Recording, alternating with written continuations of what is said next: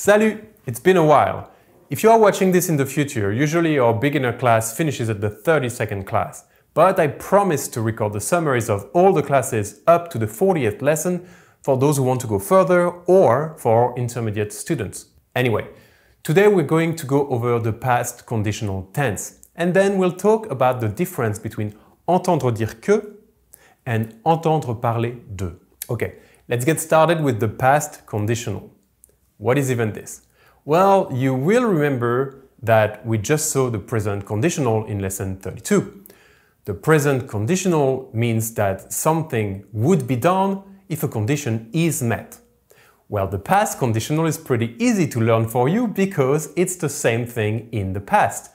Instead of translating I would eat, for example, which would imply a present conditional, the past conditional will translate I would have eaten. This means that something would have happened if something did happen. The condition that needs to be met was in the past. I'm going to show you some examples, but first I need to show you how to put it together.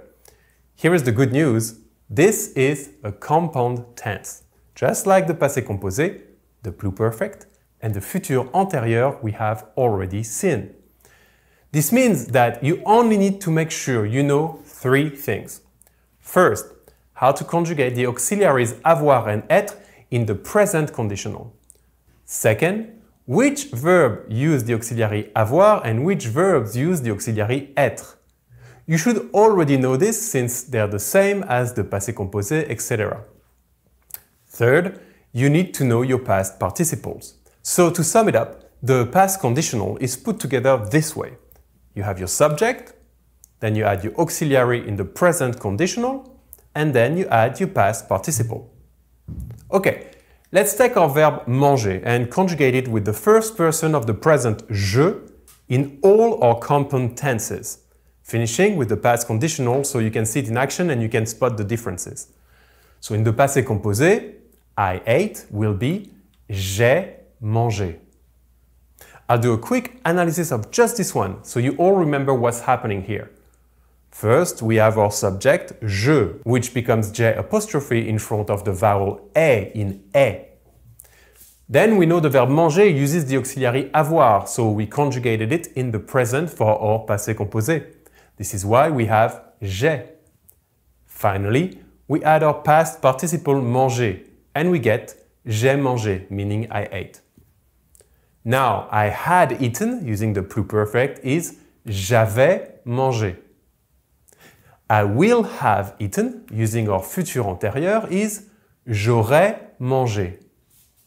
Pay close attention to how I spelled aurait.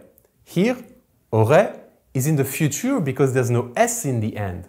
Now, our past conditional is going to sound exactly the same at the first person, but it is actually different. I would have eaten would be j'aurais mangé. As I said, it sounds the same, but look at the S at the end of aurait. This is because the auxiliary avoir in the first person sounds exactly the same in the future and in the present conditional. But if we were to use the second person of the singular tu, it would actually sound different. You will have eaten, using the pluperfect, is tu auras mangé. But you would have eaten, using the past conditional, is tu aurais mangé.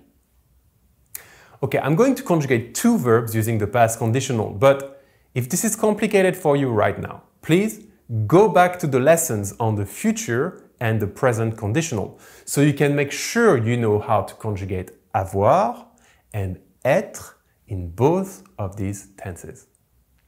So, the verb manger in the past conditional is conjugated as follows. Please repeat after me. J'aurais mangé. Tu aurais mangé.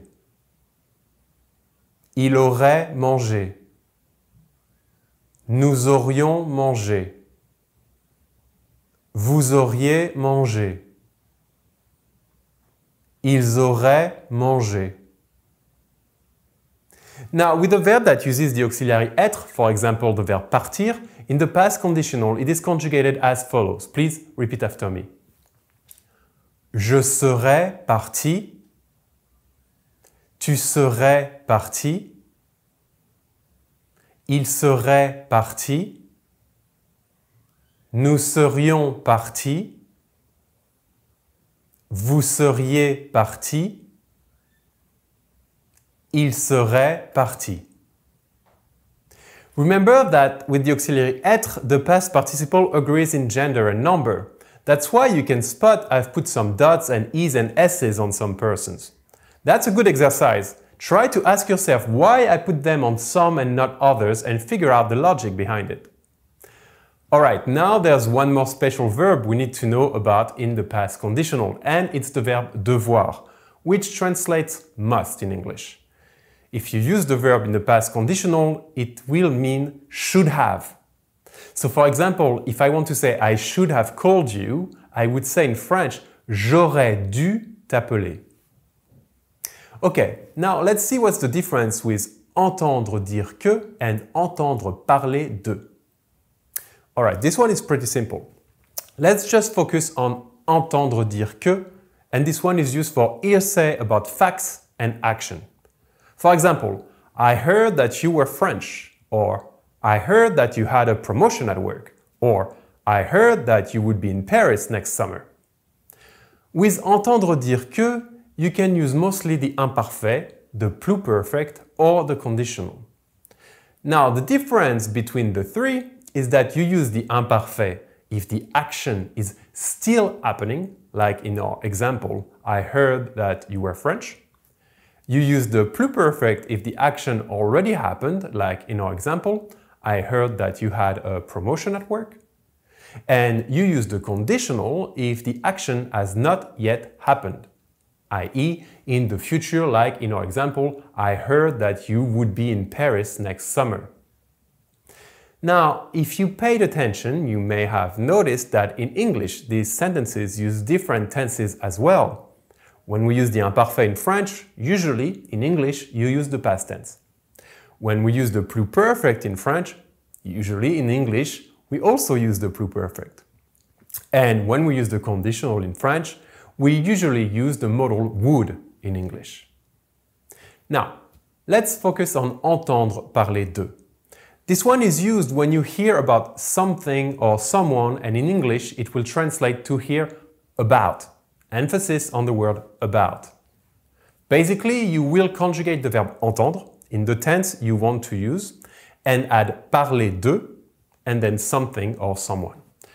For example, I heard about you would simply be j'ai entendu parler de toi. And I'm going to hear about your cat will be je vais entendre parler de ton chat. This one is pretty simple, I believe, but let me know in the comments if this was complicated. And also, while you are down there, why don't you try to make the following sentence for me in French? I heard about this lesson and I heard that Fred was a good teacher. Alright, j'espère que vous passerez une bonne journée et je vous verrai la prochaine fois. Allez!